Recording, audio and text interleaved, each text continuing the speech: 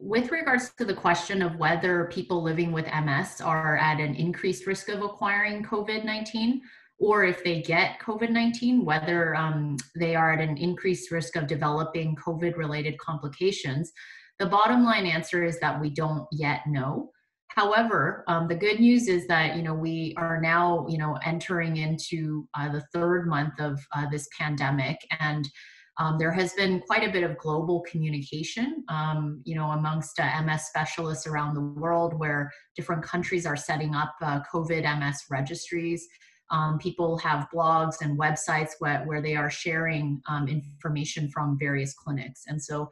it's actually quite reassuring now that we're, nearing the 3-month mark, that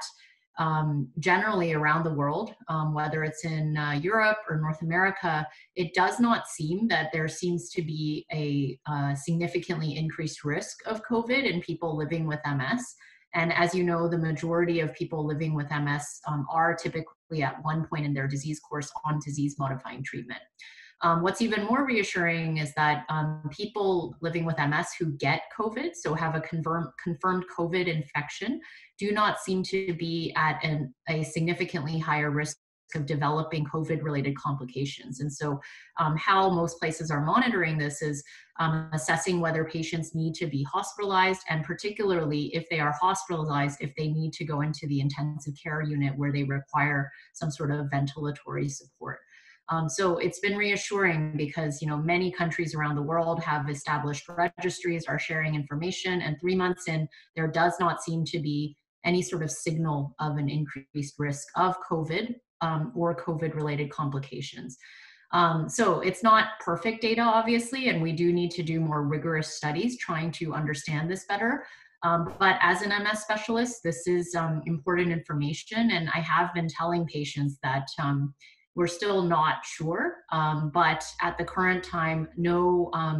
alarming signal has emerged, and this is actually quite reassuring. So in terms of whether there are specific risk factors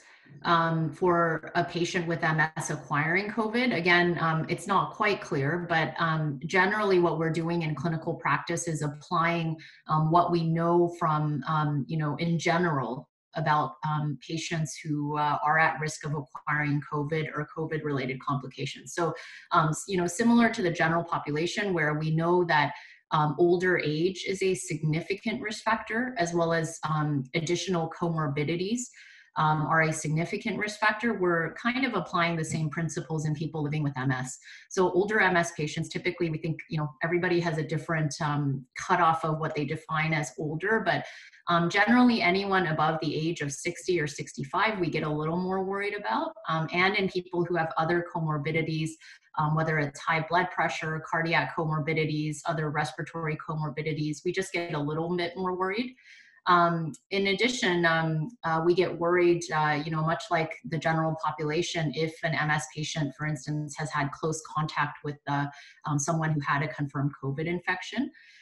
The other point is that, and we'll probably discuss this in a bit more detail later, but in individuals on certain MS disease-modifying treatments that we know have more of a powerful immunosuppressant effect, we get a little bit more concerned. Having said that, based on the data that are being reported thus far, it doesn't really seem that, some of these higher efficacy medications that we think have a more powerful suppressant effect on the immune system necessarily, at least as of this point, dramatically increase an individual's risk of COVID or COVID-related complications when they have MS.